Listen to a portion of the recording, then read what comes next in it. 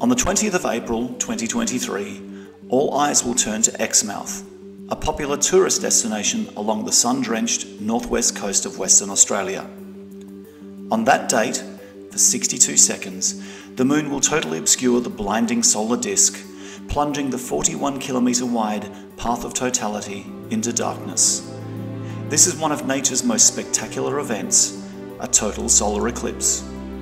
The action of the moon blocking out the full disk of the sun enables both professional and amateur astronomers to observe and study the solar chromosphere, the lower atmosphere of the sun, that is normally rendered invisible due to the extreme brightness of the sun's surface. It also reveals the spectacular corona, the outermost atmosphere of the sun.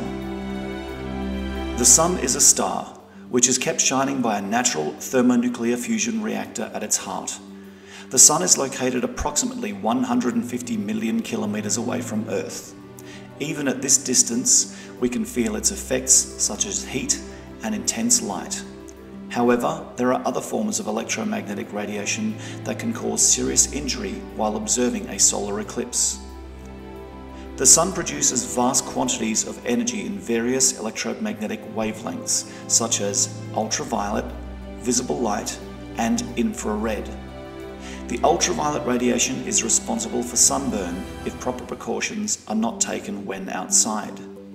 If the partial phases of the solar eclipse are observed without the appropriate eye protection, the ultraviolet and infrared wavelengths can cause permanent damage to the eye in the form of solar retinopathy. The UV and IR wavelengths are focused through the lens in the eye onto the retina where they burn the receptors required to see. The damage of solar retinopathy will only be evident hours after observing the eclipse. Blurry vision, a central blind spot in one or both eyes, and headaches are just a few of these symptoms. There are two methods to observe the partial solar eclipse: direct and indirect techniques. Direct viewing requires specialist solar filters to protect the eye from the harmful radiation. Indirect uses simple yet effective techniques that do not require direct viewing of the sun. This is by far the safest way to witness this spectacle.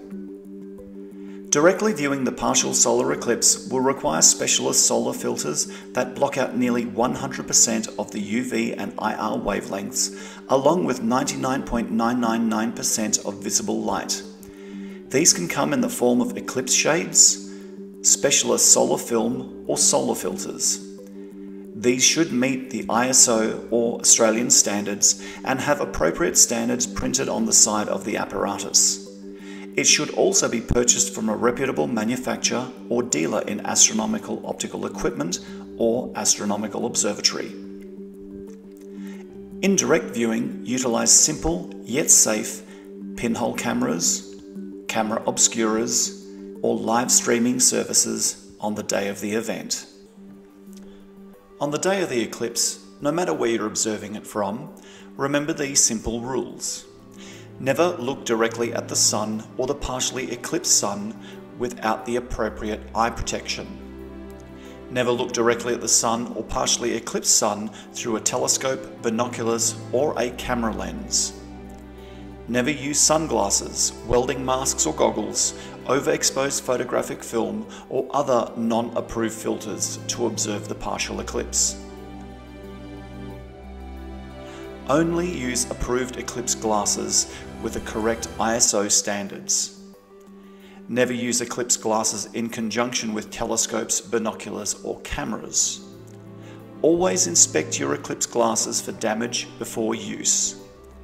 If using approved eclipse glasses, supervise children at all times. And remember, observe at your own risk.